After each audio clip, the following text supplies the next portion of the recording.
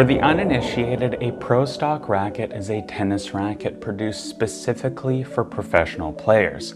Head, Wilson, Babolat, and Yonex, all of the brands produce pro stock rackets. But why?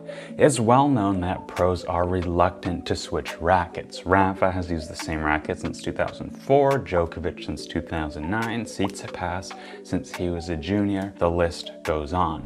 So since pros aren't switching to new models every launch cycle, manufacturers need to keep producing these old frames to keep their sponsored players happy. For example, Dimitrov gets some of the wackiest racket setups that I've seen. Most recently, I saw his Pro Staff 97 with an 18x18 drill pattern. In the past, I've seen him use 18x17s and even a totally custom 93 square inch Pro Staff mold.